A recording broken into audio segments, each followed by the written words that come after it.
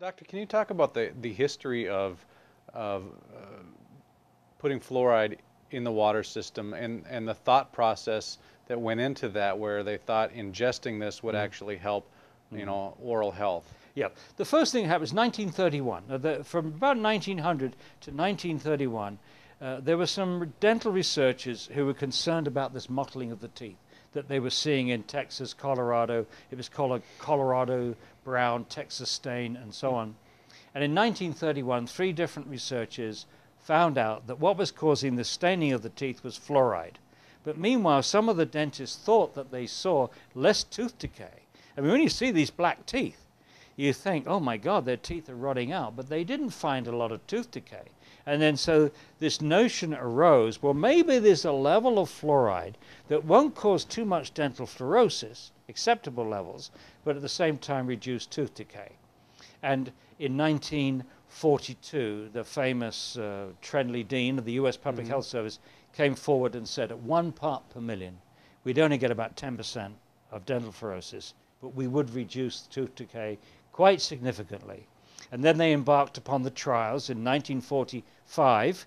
They were meant to be 10-year trials, but before any of those trials had been completed, in 1950, the US Public Health Service endorsed fluoridation, and that was like a row of dominoes. Within a year or two, the American Dental Association, the American Public Health Association, American Medical Association, and all these professional bodies followed my leader. Now, the irony and tragedy of this is that in 1950 and 51, none of those trials were completed, and they didn't have very many, if any, genuine medical studies to see if there was any other harm being caused. So clearly it wasn't science. There wasn't enough science on the table for the mighty US Public Health Service to say, go ahead. So if it wasn't science, it was politics. And that politics has continued to this day. The politics, I wrote a book on this with 2 other scientists. We were just absolutely appalled at the science that has never been done, is still not being done. Fundamental science. For example, you would expect, would you not, that we would, knowing that about 50% of the fluoride that you take in each day accumulates in your bones, you would think by now we would be looking at bone levels of fluoride to see how this is progressing, see if it's having any harm on the bones like arthritis or bone fractures. We've got practically no bone data. There is no systematic attempt to collect fluoride bone levels in the United States. Secondly, we know that dental fluorosis, the severity of dental fluorosis, is a very good biomarker of how much the kid has been exposed to fluoride before their permanent teeth have risen. This is a godsend to epidemiologists. If you were interested to see if fluoride had an impact on the child's developing brain, on the IQ levels, on behavior, on concentration, on attention deficit syndrome, on bone fractures, melatonin levels, onset of puberty, all kinds of things in children which have been suggested might be related to fluoride. And here you've got the tool, the severity of dental fluorosis, and we've got millions of children in each category throughout the United States. It's epidemiological studies begging to be done, never been done. And the attitude is, if you don't look, you don't find. And they're assuming that the absence of study is the same as the absence of harm, which of course is not the case.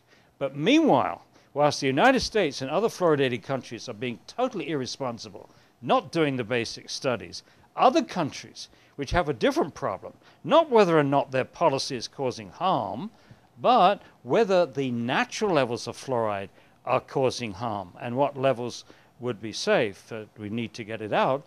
In India, China, parts of Africa, Mexico, and so on, have high natural levels of fluoride. Millions of people have had their lives ruined by natural fluoride.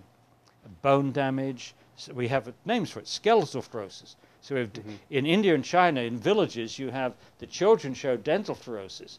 But if you look at the adults in that same village, they have skeletal fluorosis. Their bones have been damaged.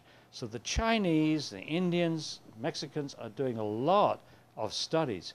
But instead of trying to repeat their studies to see if at lower concentrations we're seeing an effect, They just challenge the methodology.